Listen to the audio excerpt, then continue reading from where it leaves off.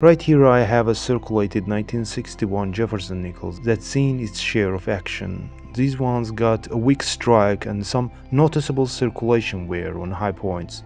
I can spot several thin diagonal hairlines across the surface, which likely means this coin was improperly cleaned at some point, probably an attempt to remove tarnish. You'll also see a fair number of contact marks on both sides, and unfortunately the luster is long gone. The Monticello porch on the reverse is another giveaway. The motifs aren't fully struck, so this coin doesn't make the cut for the full steps designation. Now let's talk numbers. The 1961 Jefferson nickel was minted in both Philadelphia and Denver, with over 209 million coins coming out of Philly and nearly 229 million from Denver. In circulated condition, these coins' value typically hovers just above the face value. But there is where it gets interesting. In those higher mid-state grades, the value shoots up, especially if the coin has full steps.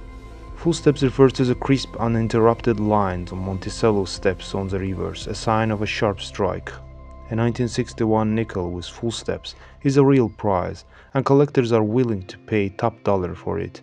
For instance, an MS-66 specimen with full steps sold for a staggering $10,518.75 at Great Collections auction. So why are full steps examples so rare and sought after? Well, in 1961, the striking quality was pretty inconsistent, resulting in a lot of weak strikes. That means finding one with those perfect full steps is no easy task, making them valuable additions to any collection. If you're lucky enough to have an uncirculated 1961 Jefferson nickel, be sure to handle it with care.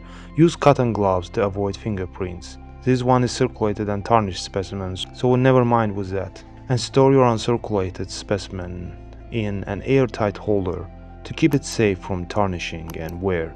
And don't forget, coins should be kept in cool, dry environment to prevent toning or corrosion.